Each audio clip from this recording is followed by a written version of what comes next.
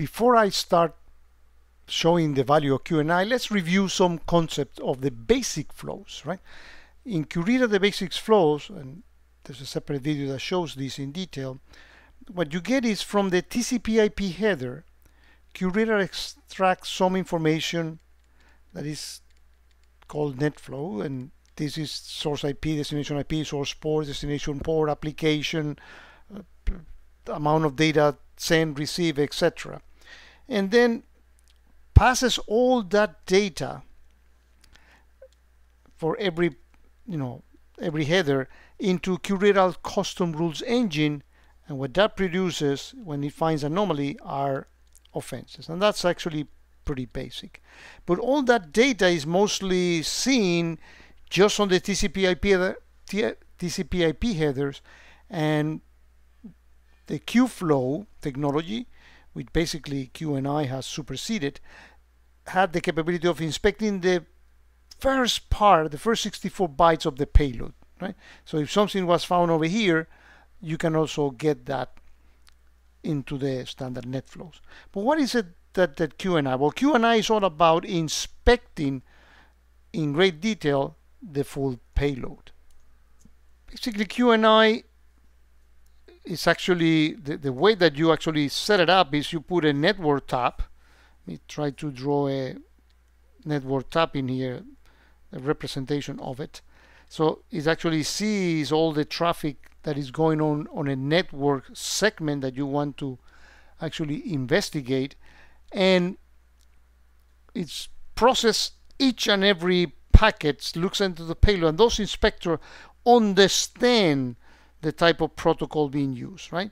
So it has also protocol decouplers, so it knows what a PDF should look like. It knows how RDP works. It has multiple inspectors to all the traffic, and you have the option of actually processing JARA rule, which are kind of a logic for detecting some things, malware and other things are how they go into the payload.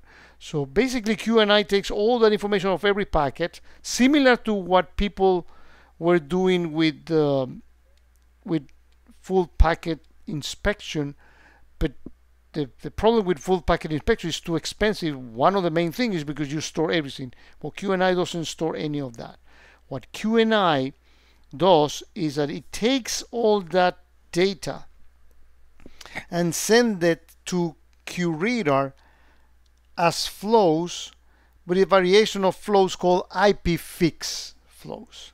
And what these flows are is nothing more than extension to the standard NetFlow protocol,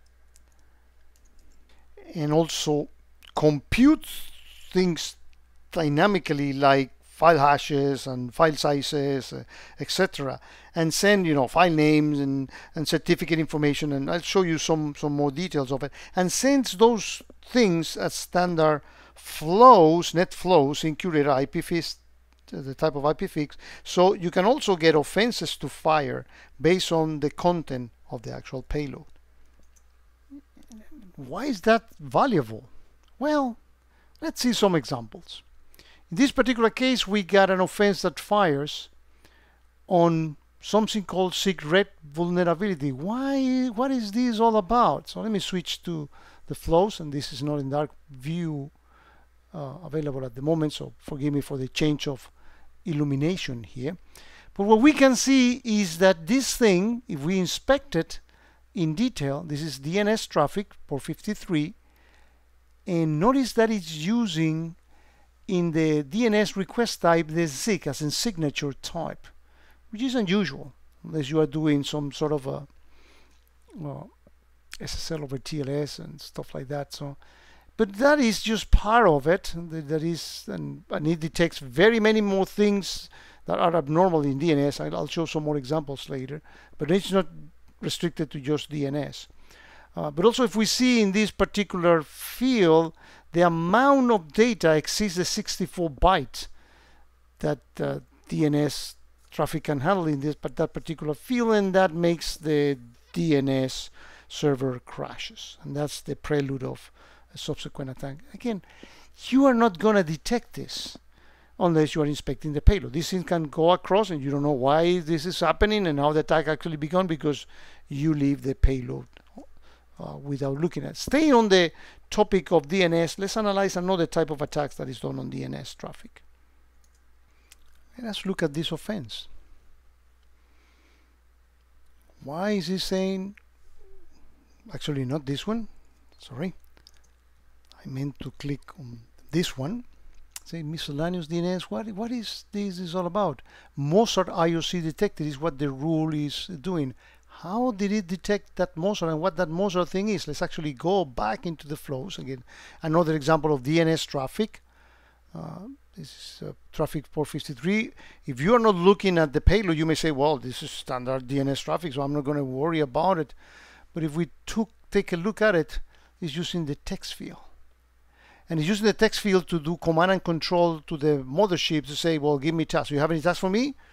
Do you have any tasks for me? And it's asking, and as we see here, there have been 100 of those flows, and we see that no traffic has been coming back. So at least we know that that has not received instruction for the mothership.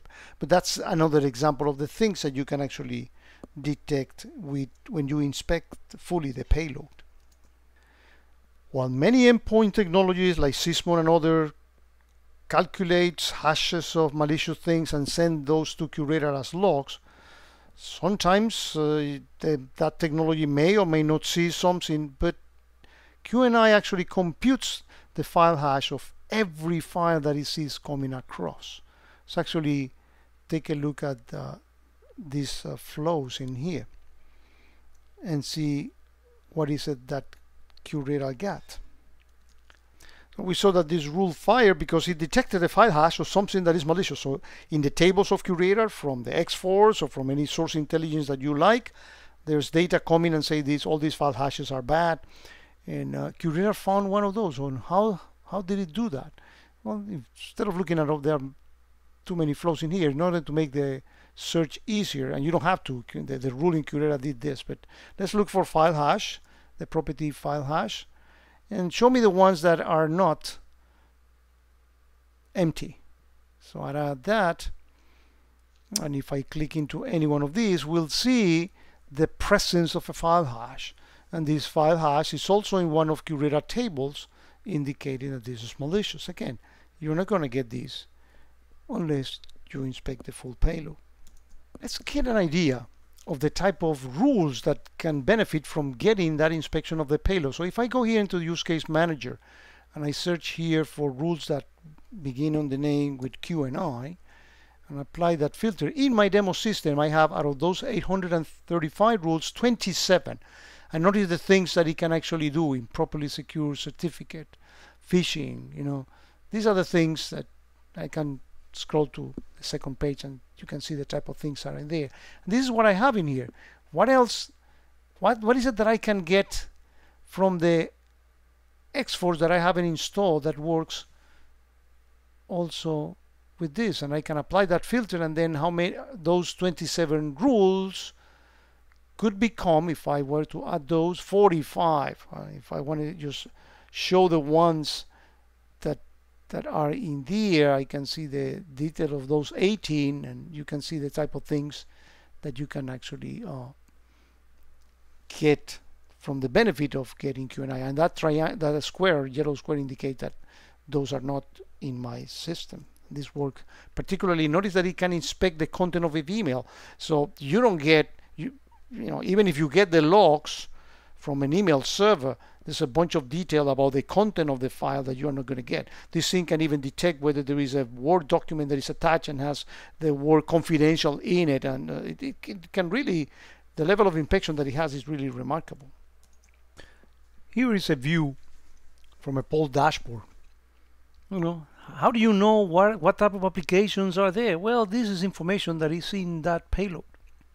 You can detect peer-to-peer communication. You can detect any one of these things by virtue of inspecting the actual payload itself.